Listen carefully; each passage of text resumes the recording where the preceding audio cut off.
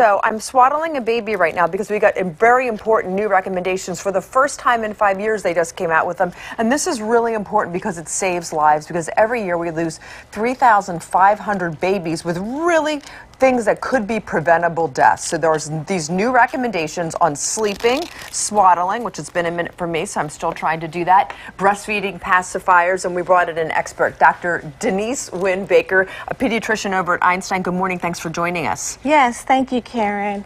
I appreciate you having me here. Well, I think this is so important because when we're dealing with babies, I feel like these things change all the time. My sister has a 5-month-old baby, and she was talking about swaddling, and I had the information wrong on that. So we'll talk about that in just a moment. So the first recommendations they always talk about is with how we have our babies sleep. They want us on a flat surface. So we'll come over here to this little play sleeper. And they've been telling us for some time, get everything out of there. Yes. Tell us about that. Okay, so the key is to provide a safe sleep environment for the baby to prevent risk of SIDS, or sleep-related injuries and death. So we want the baby back to sleep, and they've been telling us that for some time, and on a flat surface, no inclines, and nothing in there at all. No sleep things, no dolls.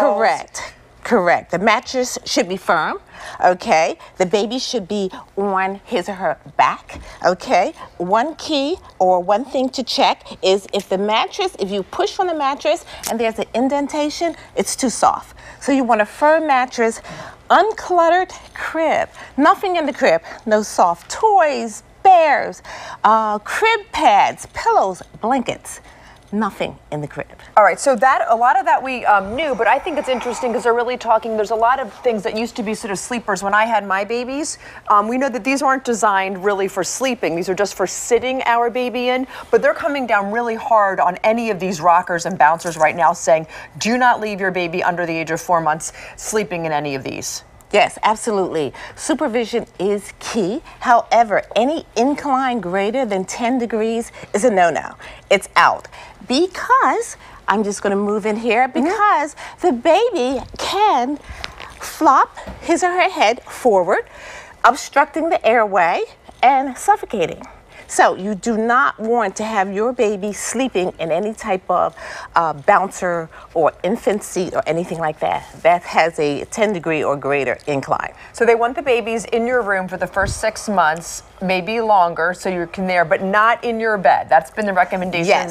They're not too big on the co-sleeping at all. Same room, different beds. So I think what's also interesting, so my sister has this cute baby, and he's approaching 6 months, and she unswaddles him now because she puts him in a sleep sack. So the difference between a swaddle and a sleep sack is obviously that their hands are free, as opposed to this little baby that you have right here.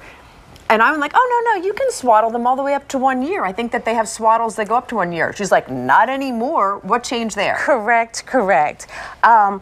As far as swaddling goes, you want to make sure that you remove them from that swaddle blanket before they start rolling over.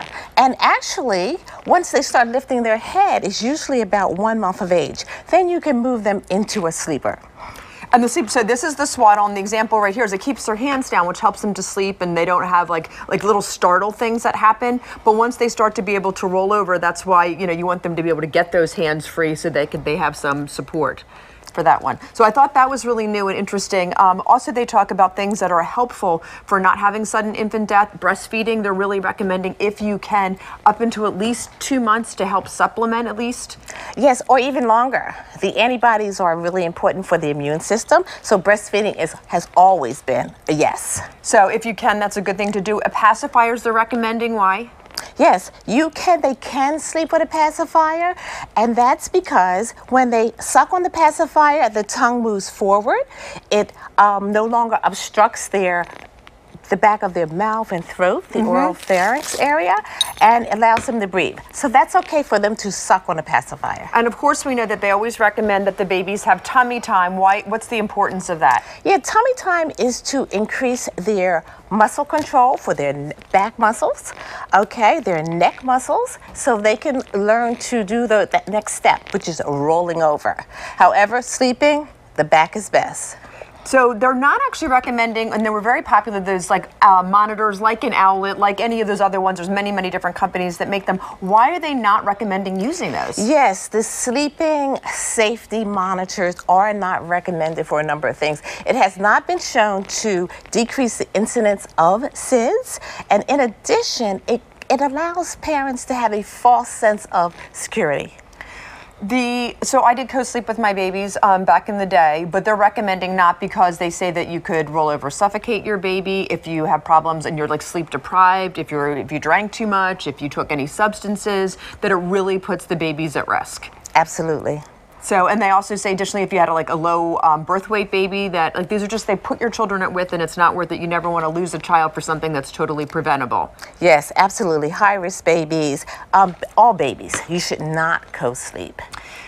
They do, when they send you home from the hospital, often your baby has that cute little hat on. I found that this was really interesting. They say, don't sleep with the hats. Your babies really don't need the hats if you have them, just in a little sleep sack like this, which is like a safe recommended thing, or one of these cute swaddles. They don't need the hats anymore, like we always see, like the little grandmothers knit them. They're so cute. Yes, the hats are cute, but we really want nothing in the crib with them. Make sure they can breathe. Those items the baby can move around with their hands. The items can kind of fall in their face, and they can suffocate. Thank you so much, Doctor. This is really great. So again, the new recommendations, back to sleep, nothing in your crib, hard surface. Exactly. Thank you. Thank you.